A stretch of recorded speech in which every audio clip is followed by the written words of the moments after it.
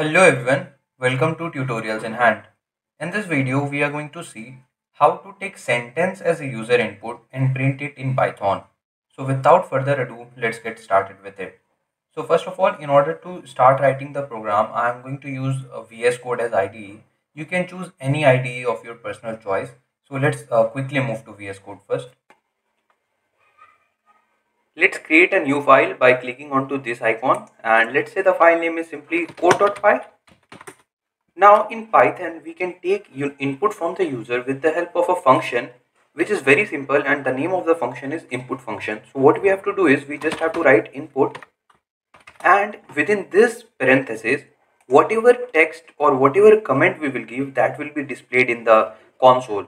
So over here, since we are asking the user to provide us with an input as a sentence, so we will give enter a sentence. Now, one thing that you should notice over here is that this particular statement will take the input, okay? But we also have to work with that particular input. So we simply have to store that input somewhere. And in programming world, whatever things we want to store, and over this scenario, one thing is there that in which we can store, and that is a variable.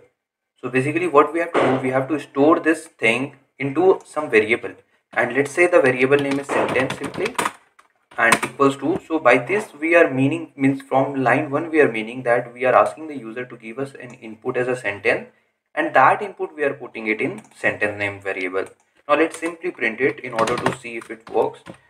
You can say that your sentence is the variable name sentence. Now let's simply try to run this out.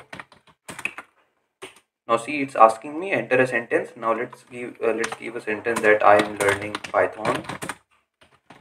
Now let's hit enter, and you can see that it gets printed. Your sentence is I am learning Python.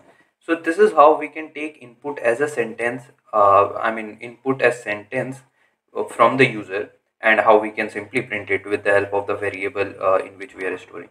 So that's all about the video, although it was short, but it's very useful. I hope you understood the concepts. See you in the next video. Thank you.